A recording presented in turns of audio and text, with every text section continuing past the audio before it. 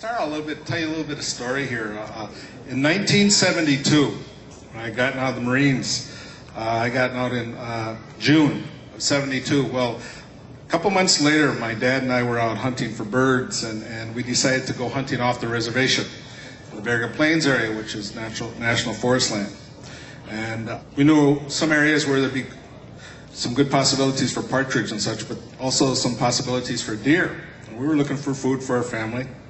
And so with our shotguns and our bird shot, we put some buckshot and some shotgun slugs in our pockets, and we were going to go out hunting.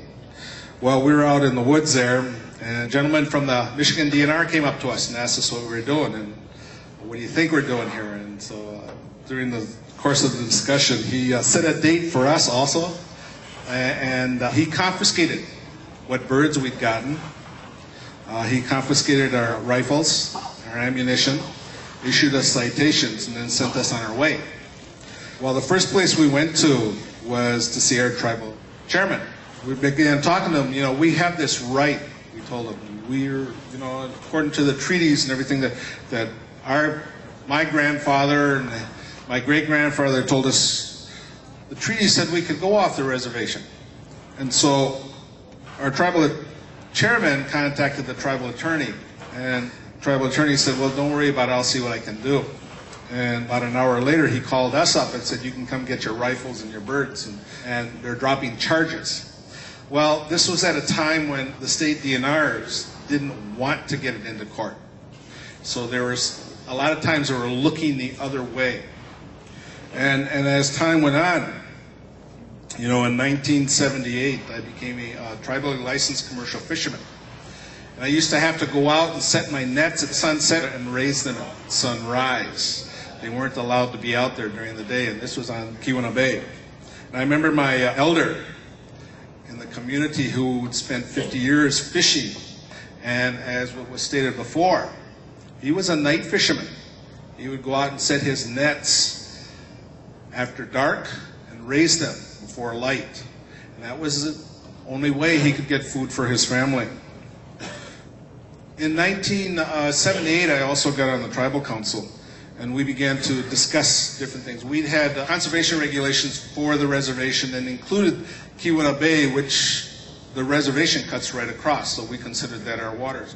And it was interesting to note that we began talking about resource management, and we'd actually passed a regulation closing off Keweenaw Bay to all fishermen during the spawning season.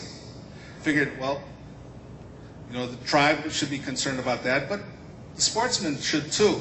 Well, it was interesting to note that the tribal council and each individual tribal member were presented with a lawsuit a month later from the local sportsmen's club, who, I don't know whether they were interested in protecting the resources or what, but they didn't think it was right for us to tell them that they couldn't fish in Keweenaw Bay, despite the fact we were trying to do it to protect the resources. I remember in 1983, when I was chairman of Keweenaw Bay, the Supreme Court had just turned down hearing the case out of Lakota. And I received a telephone call from Frank Polka.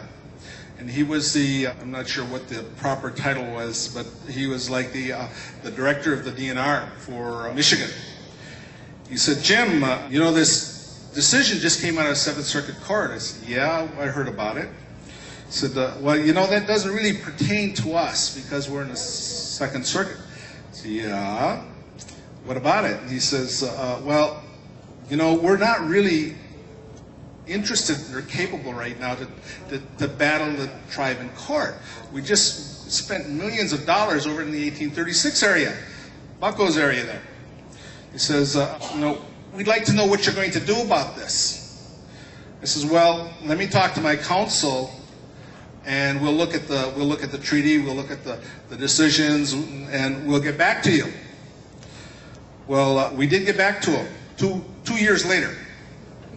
I went to our tribal council and we began discussing this, and we decided to develop a conservation committee.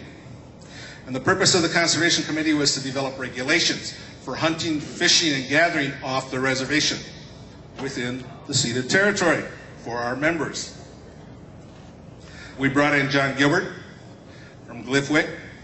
We brought in our own tribal attorney, And no offense to attorneys, but Keweenaw Bay Indian Community Tribal Council, back then and for a number of years afterwards, and I don't know if they still do, had a philosophy about attorneys. Tribal attorneys were good to tell us the things that we couldn't do and shouldn't do, but they were there to protect us when we told them we were going to do it anyway, and which we did quite a bit.